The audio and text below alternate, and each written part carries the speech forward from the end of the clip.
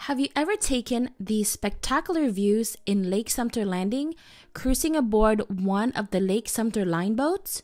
Today, my brother Daniel and I are taking the scenic cruise. The cost is only $2 per person. There's a sign that says all four-legged friends must stay on shore. They do have special dates when they have doggy cruise, where you can treat your fur baby to a ride on the water.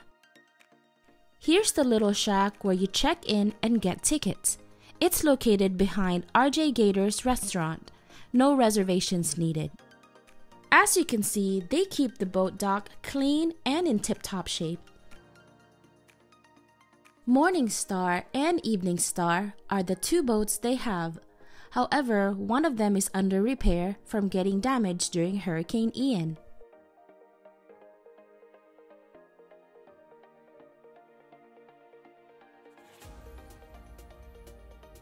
Soon it was time to climb aboard.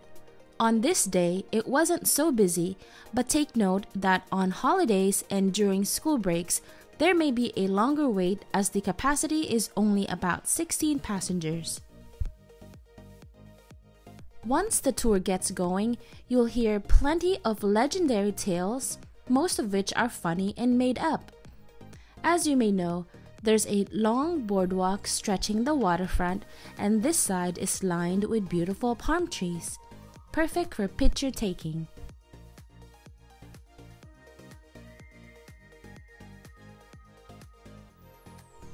At the end of the boardwalk, by the lighthouse, you will find Lighthouse Point Bar and Grill, which is a waterfront dining spot. If you're curious what this restaurant offers, I'll link a video in the info box for you to check out.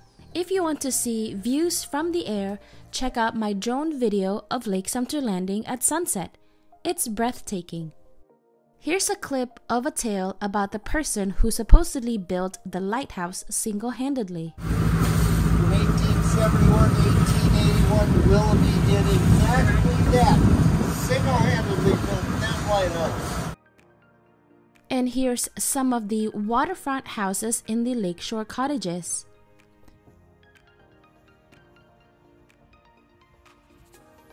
There are two bridges to get to Lake Sumter Landing from 466. You guys see that tall white nut side and Lake Sumter right here. If there's children in your party, they may get the chance to steer the boat. I wanted to steer the boat. So my brother asked if there are gators around this lake, and the answer is, of course, yes. Here you'll see a gator resting on the edge of the water.